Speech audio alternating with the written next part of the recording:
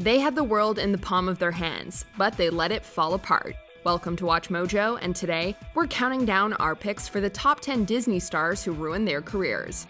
For this list, we'll be looking at various Disney stars from either movies or TV who ruined their careers with reckless, controversial, or just downright illegal behavior. It's also possible for some of these actors to have had a comeback. As long as their careers seem to be down the drain at one point, they are eligible. Number 10. Jake T. Austin. Serving as a 5-time Young Artist Award nominee, Jake T. Austin is known for his work as Max Russo on Wizards of Waverly Place. Nancy has been my girlfriend for a while. He starred alongside Selena Gomez on the show, which came to an end in January 2012. The following year, he was arrested for a DUI after a trooper pulled him over for driving without his headlights on. Just 1 month later, he crashed into 3 parked cars, resulting in major damage. Witnesses reported seeing him throw a bottle of vodka out the window and fleeing the scene in an Uber. At the time, he was playing Jesus Foster on The Fosters, but he was replaced with Noah Centineo for Season 3. Number 9. Adam Hicks. From 2009 to 2012, Hicks starred as Luther Waffles in the Disney XD sitcom Zeke and Luther. Exactly, so there's absolutely no food in the car. Except for turkey jerky, of course. Oh, well then I gotta have my cheese squiggles and ranch-flavored dipping sauce, yeah? Okay. The series followed Luther and his best friend Zeke as they attempted to become world-famous skateboarders. Prior to the show's conclusion, Hicks starred as Wen Gifford in the Disney Channel movie Lemonade Mouth. But after starring in the 3rd season of Pair of Kings, Hicks's life came crashing down. In 2018, he was arrested in connection with a string of street robberies alongside his girlfriend, Danny Tamburo. Our SWAT team served the warrant yesterday afternoon at about 1:15. The suspects were detained outside the residence without incident. They allegedly held a gun to older citizens, demanded their wallets, and were both charged with 3 counts of felony attempted second-degree robbery. He probably won't be returning to Disney anytime soon. Number 8. Stoney Westmoreland. Despite acting regularly since 1996, Westmoreland didn't become a feature on the Disney Channel until 2017.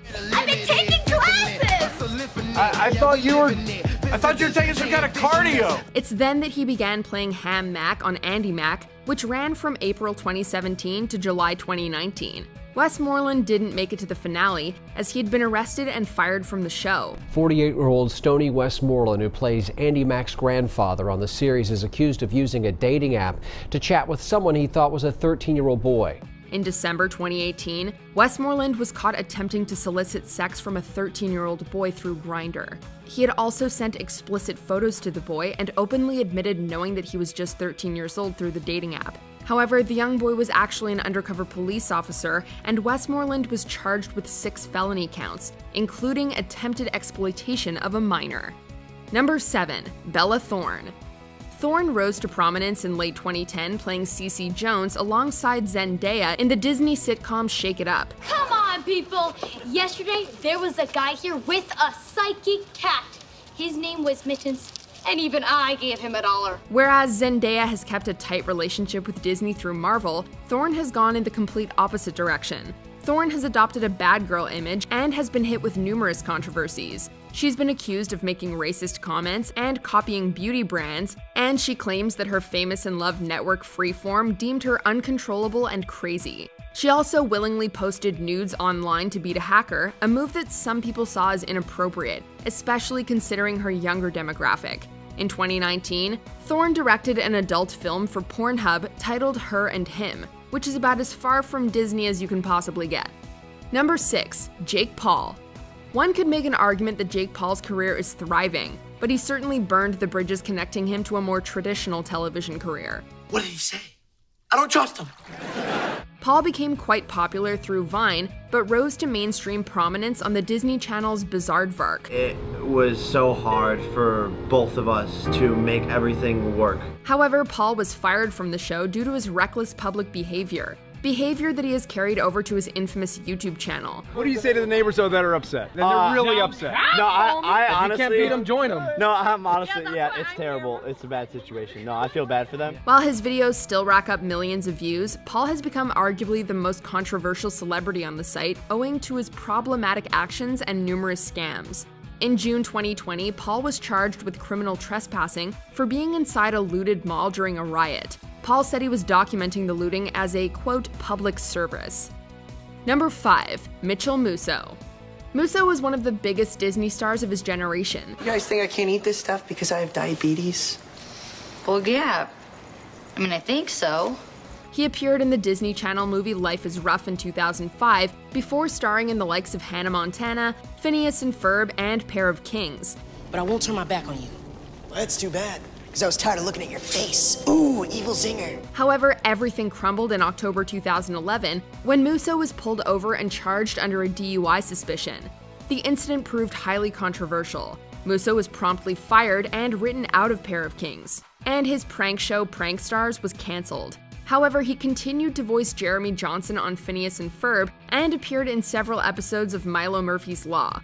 Musso's career is not entirely over, but it has certainly been affected. Number 4. Lalaine. Hi, I'm Lalaine from Lizzie McGuire. You're watching Disney Channel.